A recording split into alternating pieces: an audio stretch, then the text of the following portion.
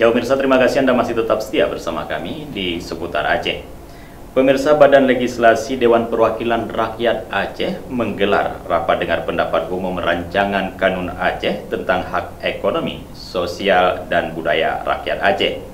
Rdpu tersebut berlangsung di ruang serbaguna Dewan Perwakilan Rakyat Aceh di Banda Aceh.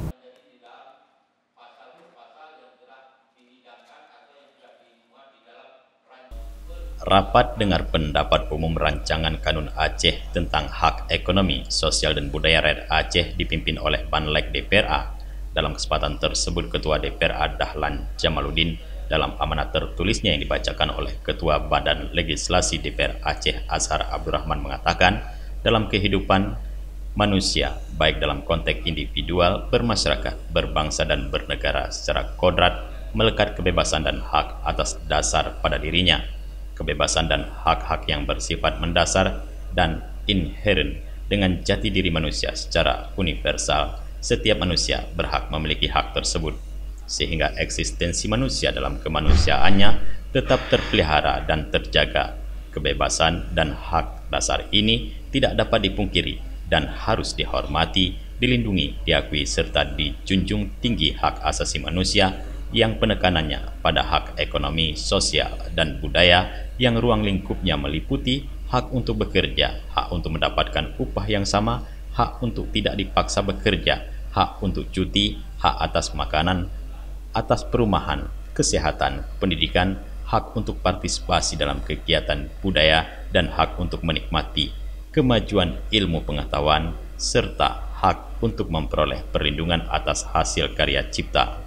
Dahlan juga menyampaikan bahwa kegiatan Rdpu tersebut bertujuan untuk penyempurnaan substansi rancangan Kanun Aceh tentang hak ekonomi, sosial, dan budaya rakyat Aceh, dan untuk memenuhi pasal 22 Kanun Aceh nomor 5 tahun 2011 tentang tata cara pembentukan kanun, antara lain menyatakan masyarakat berhak memberikan masukan secara lisan dan tertulis dapat dilakukan melalui rapat dengan pendapat umum ini untuk dapat berpartisipasi penuh dan memberikan masukan demi kesempurnaan substansi rancangan kanun tersebut.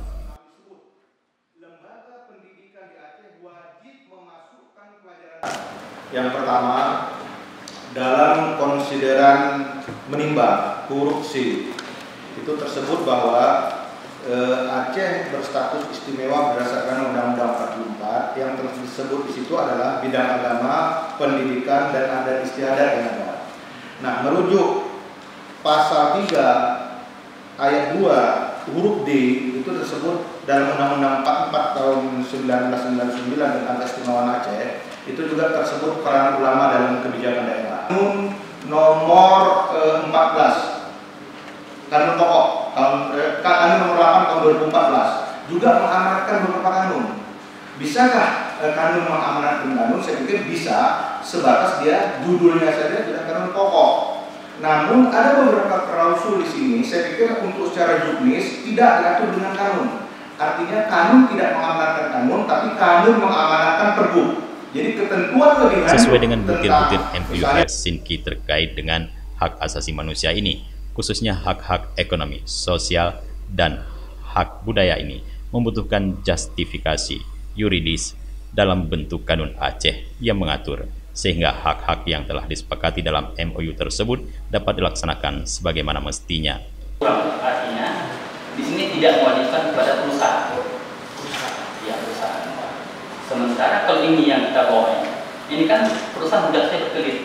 Kami tidak ada kewajiban untuk memberikan informasi. Hal ini yang terjadi di masyarakat, mungkin Kementerian Daerah semua, itu bagaimana perusahaan. Itu kan tidak memberikan informasi yang jelas. Jadi saya pikir ini perlu dimasukkan. Kemudian di pasal 9 saya lihat, pasal 9 ayat 3, itu setiap orang Aceh berhak atas jaminan sosial ketika menghadapi ketidakcukupan pendapatan. Rdpu tersebut diikuti oleh mantan perundingan GAM dan RI Aceh, para dekan Fakultas Ilmu Sosial Politik dan Fakultas Ilmu Hukum se-Aceh, perwakilan partai politik, dan para pakar lainnya.